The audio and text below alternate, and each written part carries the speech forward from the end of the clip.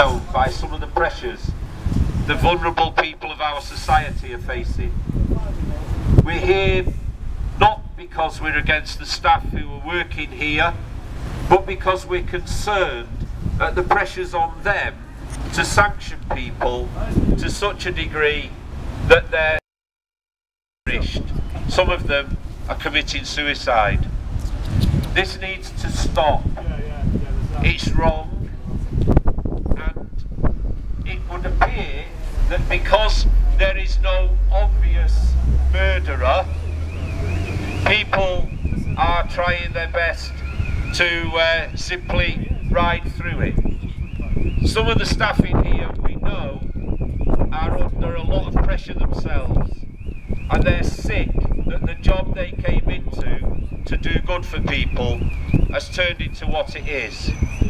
We're going to shortly hear a list of the names of those who have died because of the attack, and it is an attack, on the poor by the people with power who have let the bankers and the criminals at the top of the hierarchy off scot-free. We're looking for another way to be human, a way where we all work together for everyone and everybody is lifted up. So thank you for listening, and may you have a wonderful season of light, whether it's Hanukkah, Christmas or Diwali. Please use this time to think about how we need to approach being human together in the new year.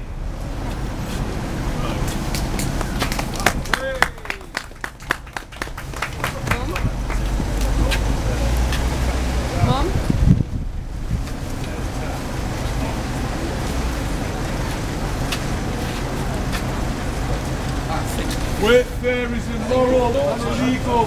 Eleanor, can you lay this read for us? Should be abolished. Oh, sweetheart. One of these. Oh, thank you. Okay. What is it about the benefit system? Oh, sorry. Nobody feels like to work for the sun now. Scare you. By the way, my daughter was just seen the lady that's been sanctioning her when she was 23 weeks pregnant, and she was scared then. That is why she wouldn't come forward. That's why she lost her confidence. That is why her baby was born 5 weeks early. So I just want to give her a bit of respect for doing that. Yeah.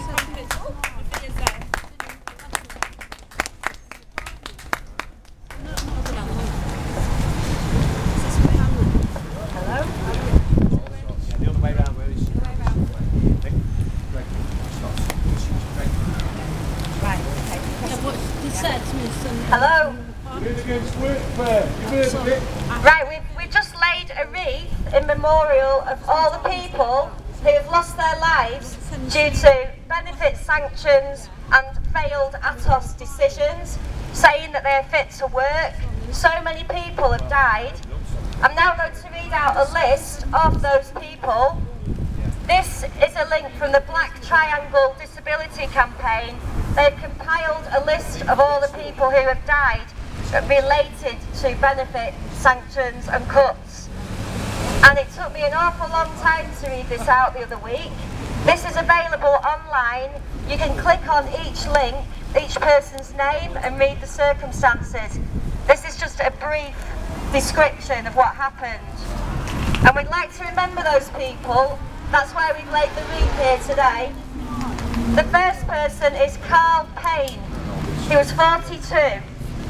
He feared losing his lifeline benefits due to welfare reform cuts. This led the father of two to take his own life.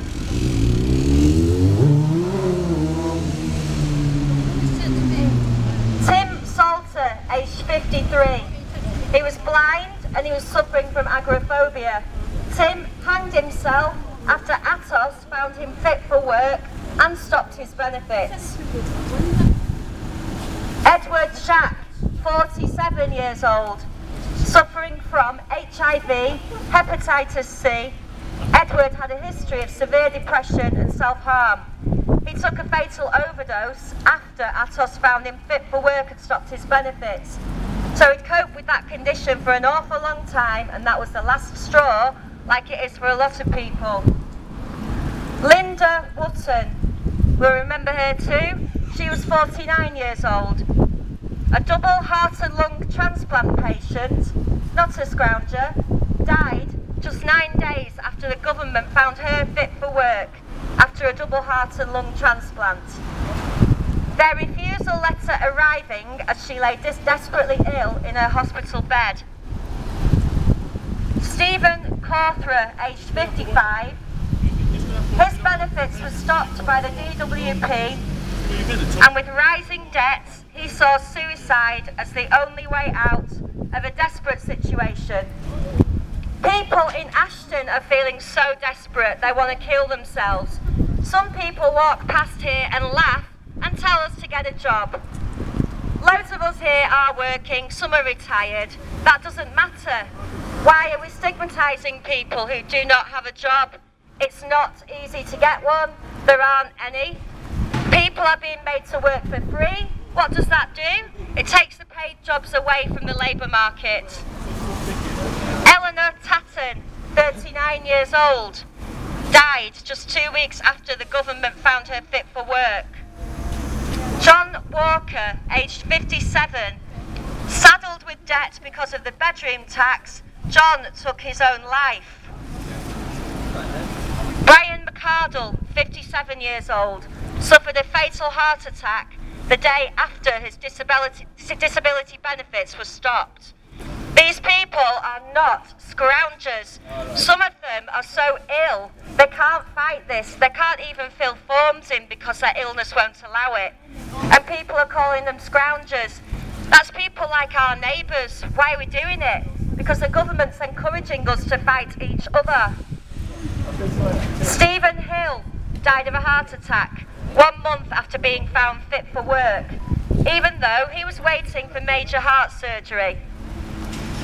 Jacqueline Harris, aged 53, a former nurse who could hardly walk, was found fit for work by Atos and her benefits withdrawn, stopped altogether.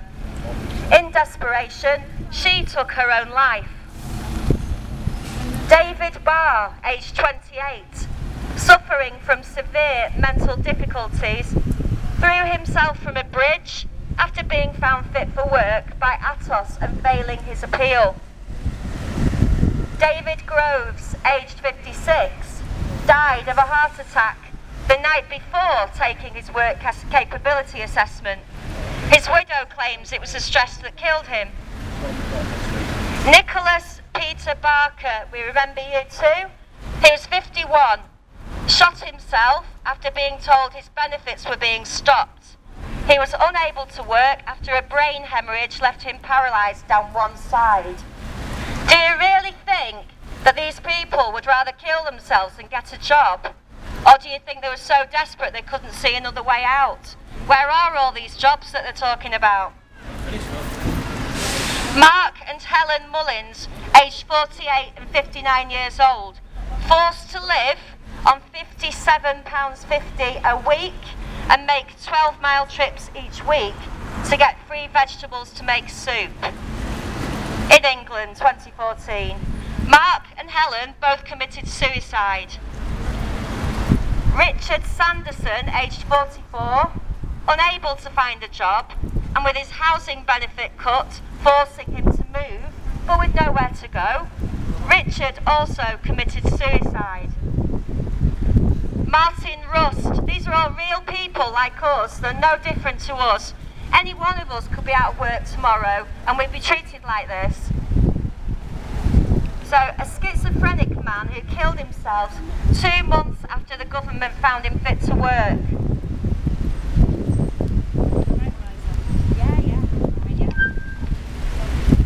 Those of us who are lucky enough to be working now should be sticking up for these people.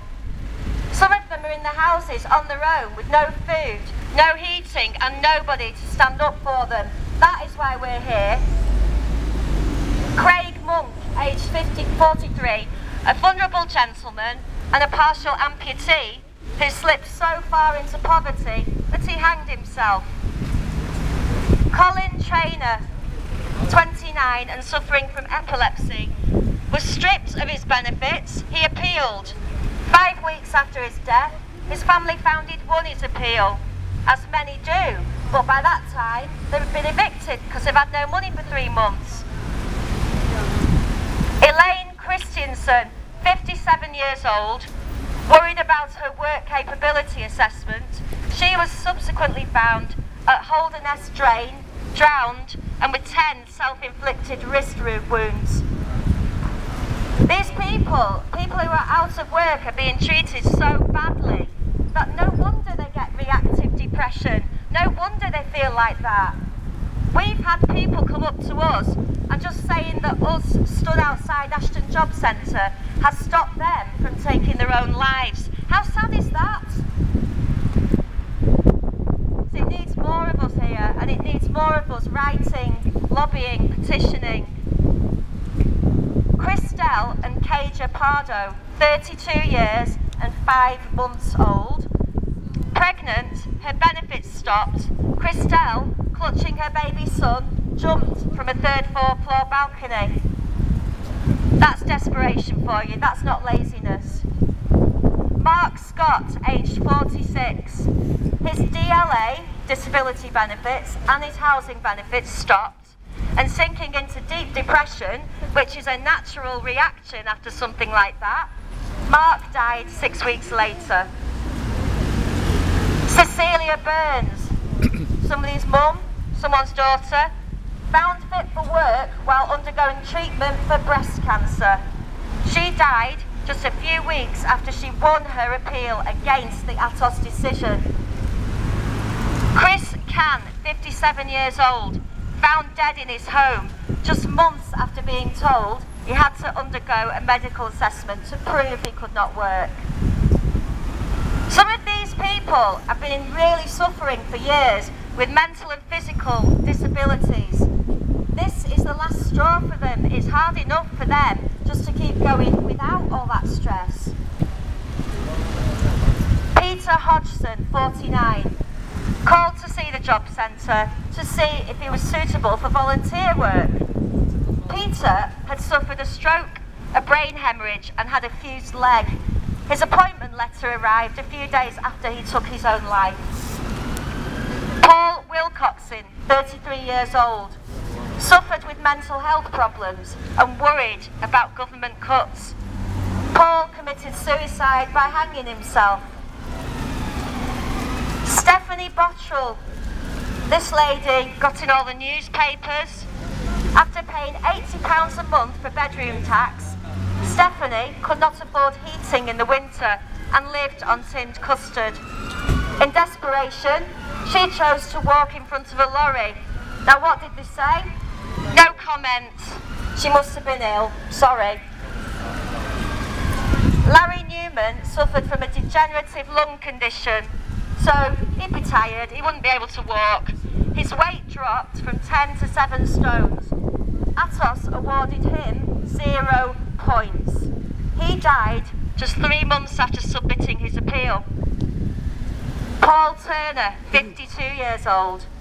After suffering a heart attack, he was ordered to find a job in February.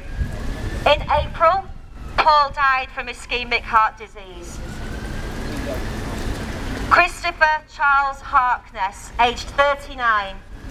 After finding out that the funding for his care home was being withdrawn, this man, who suffered from mental health issues, also took his own life.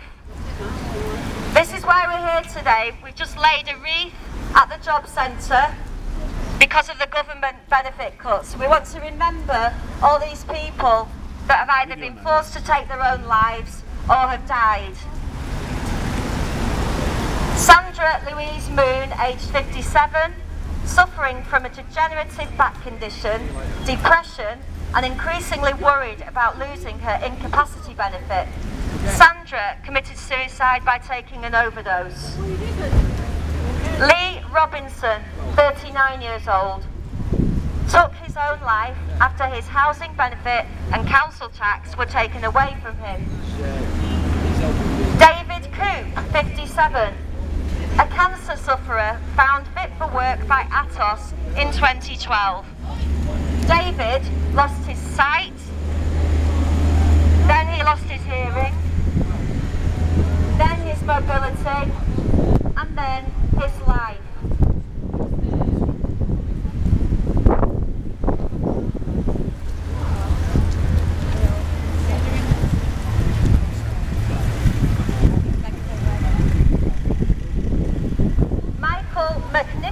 Aged 34, severely depressed and a recovering alcoholic.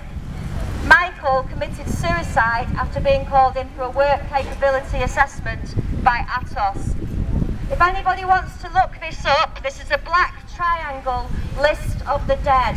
They have been compiling statistics on people who have died relating to benefit cuts.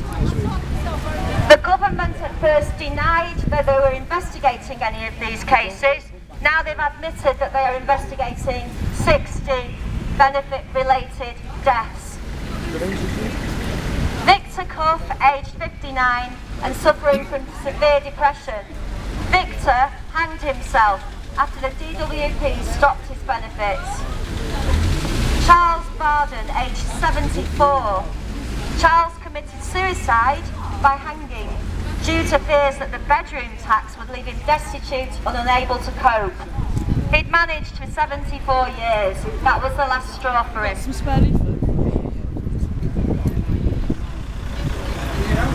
Ian Caress, aged 43, suffered multiple health issues and deteriorating eyesight. Ian was found fit for work by Atos. He died 10 months later, having lost so much weight that his family said he resembled a concentration camp victim. Ian Hodge, aged 30, suffered from the life-threatening illness Hughes syndrome. Found fit for work by Atos and his benefits stopped. Ian took his own life. Wayne Groom, aged 37, severely depressed due to government cuts and the fear of losing his job. Wayne committed suicide by hanging. We're here to remember those people today. Sick and disabled people who've had their money just cut off.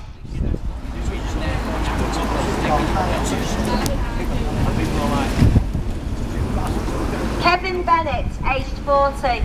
Kevin, a sufferer of schizophrenia and mental illness, became so depressed after his job seekers allowance was stopped that he became a virtual recluse. Kevin was found dead in his flat several months later.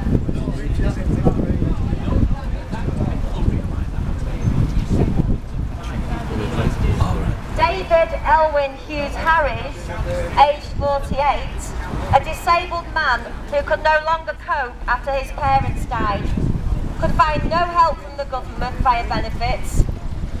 David took an overdose as his way out of his solitude. Dennis Jones, aged 58, a disabled man crushed by the pressures of government cuts, in particular the bedroom tax. Unable to survive by himself, Dennis was found dead in his flat. Sean Pilkington, aged 58, unable to cope anymore, Sean shot himself dead after receiving a letter from the DWP informing him that his ESA was to be stopped. What are people supposed to do when the tiny amount of benefits they're supposed to live on get cut off? What would you do if that happened to you? You lost your job tomorrow, you went to sign on, you were treated awfully, you were depressed, and then you're 2 minutes late for an appointment, they stop your money for months. What would you do? Paul, aged 51, died in a freezing cold flat after his ESA was stopped. Paul appealed the decision and won on the day that he lost his battle to live. Chris McGuire, aged 61, deeply depressed and incapable of work. Chris was summoned by Atos for a work capability assessment and deemed fit for work. On appeal, a judge overturned the Atos